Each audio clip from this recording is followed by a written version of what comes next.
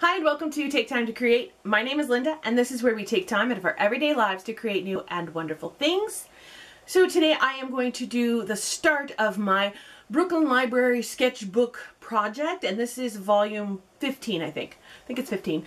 This is the first page I'm doing in this journal, and throughout the year and as I finish it up, because I think it's due in February, so I need to really get my act together, I'm going to show you guys each of the pages and actually do them on camera for you so you can do them yourself or see the techniques that I use and get excited to check out my journal at the Brooklyn Sketchbook Library. Oh, I'm saying it wrong. But anyway, I will put all the information in the description box down below. If you would like to participate, it's open to everybody, no matter your skill level, and it's just a really, really cool program. So I'll put all that information down below and let me show you my first page.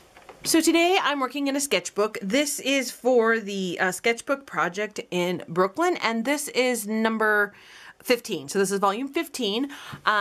So I am working on this sketchbook, and I'm doing a collage one. I have replaced all of the papers inside with a mixed media paper, just because I needed a thicker paper because, you know, I'm just going to go to town.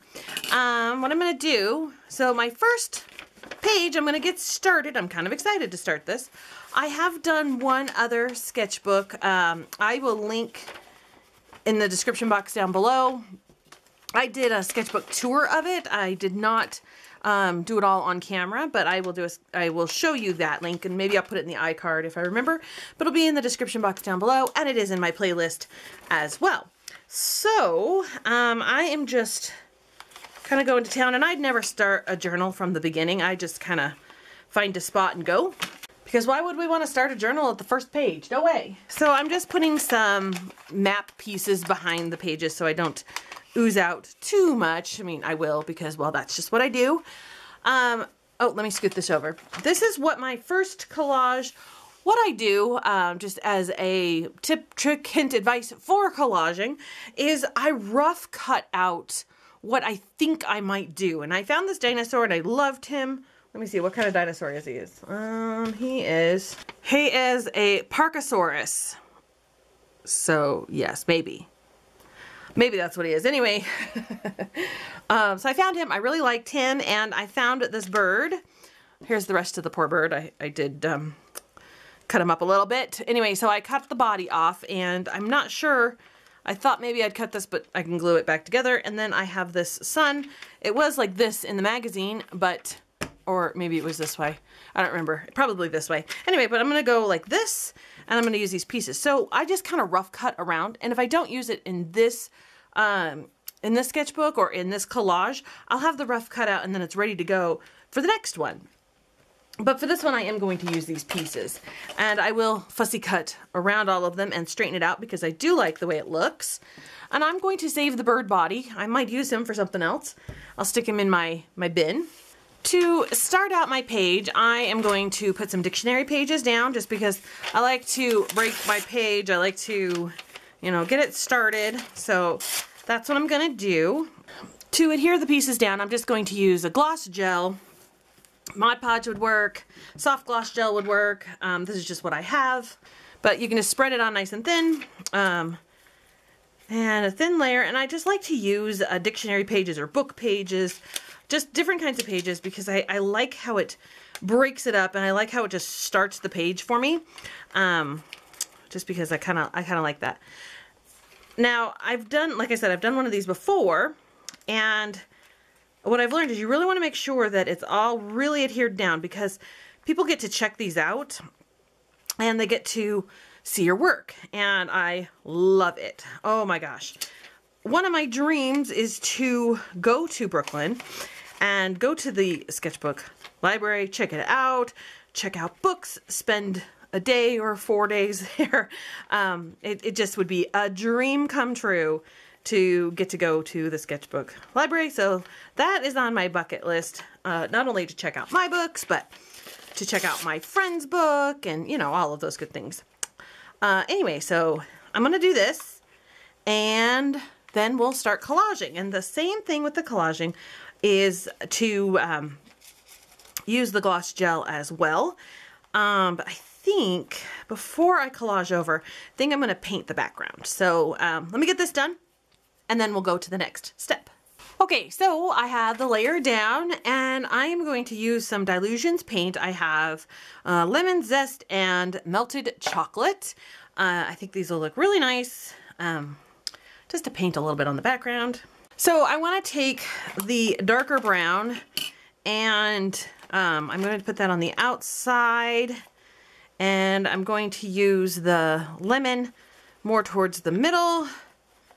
And I'm just using my finger, and I'm going to grab a baby wipe and kind of smear it around with a baby wipe, you know, really blend it out. I like that technique with the Dilutions paint.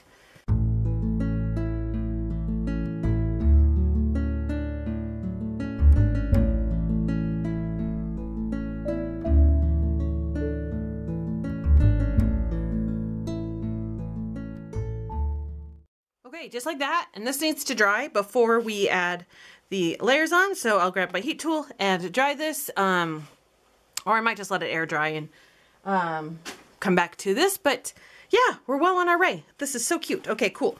All right, it's all dry, and I have a little palette of white paint in here, and you can't see it in the lights. It's the Dilutions white linen and a paintbrush, and I just diluted it just a tiny, tiny bit. I'm going to take off these clips so I can get splatters everywhere. And I like to do the paintbrush. Sometimes I like to do, you know, with a regular brush, you know, like, you know, to tap it this way. But today I am going to go ahead and use the toothbrush, and it's the standard splatter with it. All right, that's what it looks like. I can tip it so you can see it. The white doesn't show up very well with the bright lights. Okay, so now what I'm going to do, I'm going to put my paint away, and I am going to take this, I don't know, is it a sun? Maybe.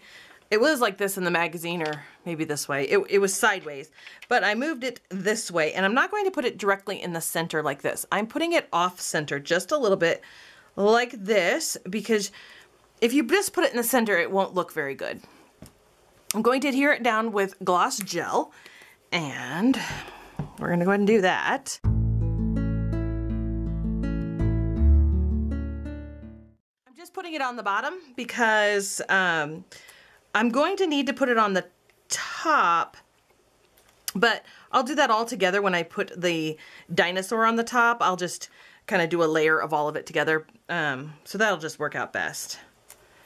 I will probably instead of doing gel on the top, I will probably do clear gesso, and that is so I can paint on the top, and it'll give it that nice grip that you're not going to get with, you know, just the magazine doesn't have that grip to it. Okay, so I need to dry the speckles, the splatters, the whatever they're called, the little dots. I need to dry those, and then we're going to add some details, and then we'll keep on moving from there.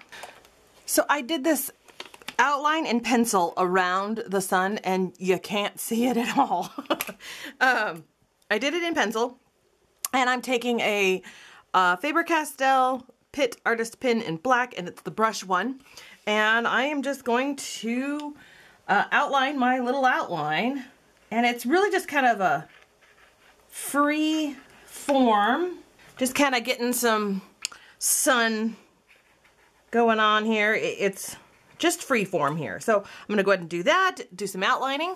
Then once I'm done with that, I am going to adhere my collage pieces. But when I do this, first I am going to take some double sticky tape and tape it on the back where I like it. Then I will take the gloss gel that I have here, and I will smear it all over, get it on here the way I like it. He's got wings, he's got some tail feathers, he's going on, and then we're gonna see what else we need to do. I don't know if he needs outlining or what. We will see what he needs. Anyway, so that's the next few steps. Of course, you know, just kind of move it along. You don't need to hear me talking the whole time. Yeah, and so, yeah, this is really just coming along. I'm enjoying it. I think it looks pretty cute. Yeah, let's get going.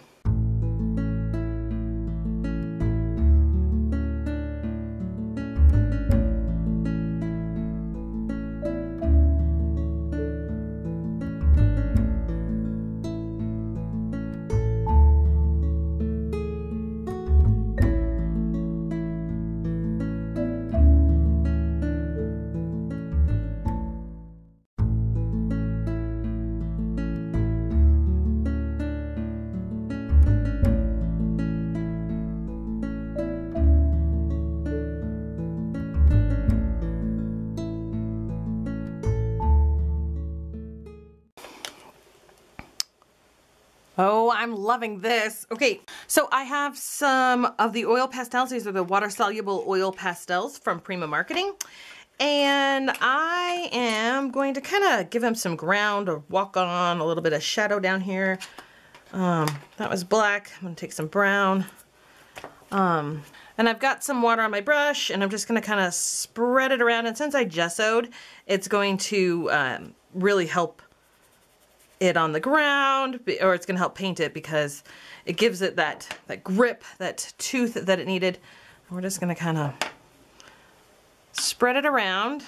And to finish this one out, this page, I'm going to add a quote or two. Let's see here. Do more than exist. This is from the Small Talk Tim Holtz. Do more than exist. I really like that one. And since this is going to the Brooklyn Library, the Sketchbook Library, what is that called? I keep calling it the wrong name. The Sketchbook Project in Brooklyn. Anyway, since it's going there, I'm going to make sure that I put a layer of gloss gel over the top so that it's really adhered down, because I don't want it to come up. And because people are going to touch this, they're going to check it out, they're going to read it. Hopefully they'll like mine and they'll want to see it. You know, who knows. All right, I'm going to put a couple other ones in here. Don't forget to fly. I always like to have a few quotes, because why would I just have one? I think I'm going to put this one.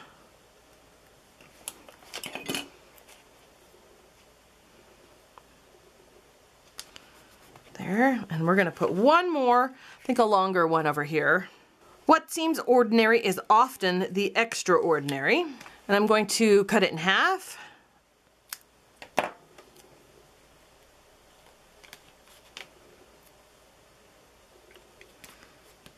I'll add the gloss gel in a minute after we're done filming, but that is it. This page is done. Look at that. Oh, I'm so excited. I think it turned out really cute. Well, I mean, cute as a dinosaur could be cute, but I really like the way it turned out, and I'm pretty excited, and I can't wait to work on the other pages. Yeah, we're gonna see how they turn out. Thank you so much for watching. I hope you enjoyed this collage page. I had a lot of fun, and I can't wait for the next ones. I've got some really cool ideas up my sleeves for that. If you do happen to go to Brooklyn and check out my sketchbook, just let me know. I would be so excited if you tell me, yeah, I checked it out. I do have one other one in the library, and I think it was volume 13. I will link that down below. I'll give you the book number if you want to check it out or see it digitally. You can look at it digitally as well. A really fun program. I have an Instagram and a Facebook and a blog if you want to follow along. Actually, I have two Instagrams. I have Linda's Journey 78, which is all my personal stuff, vacations, family, all that good stuff.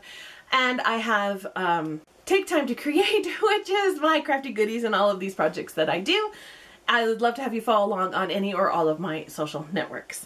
Please give this video a thumbs up, subscribe to my channel, and hit that notification bell so you know when I post new videos. Thanks again for watching, and I will see you guys next time.